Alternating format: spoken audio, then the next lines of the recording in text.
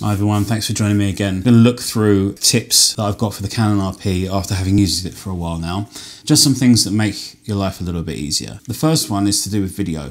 Your video mode is there, C3 is there. You cannot program on this camera custom modes to be any of the video settings, but you can program it to be photo settings. Then what you can do is when you're shooting, taking photos in C3, which is your photo mode, you want to take videos, it's one click to the side and you're in video mode. You see that one at the bottom, auto update set. If you change that from disable to enable, as you change your settings on C3, go over to your video mode and come back to C3 again, it will remember the changes you made. It won't switch you back to your first time you set it. You now have the ability to just flick between photo and video. Now the next thing I do is I limit my focus modes to these two, face and eye detect and the regular square, which you have to have. You can see where that is from there in the custom menu settings. I have my FN button on the top configured to change between modes. It means that I can just tap like this to go quickly between the two different modes and I can just flick between them. That changes mode to eye detect, 1, 2, 3, changes to square. Go into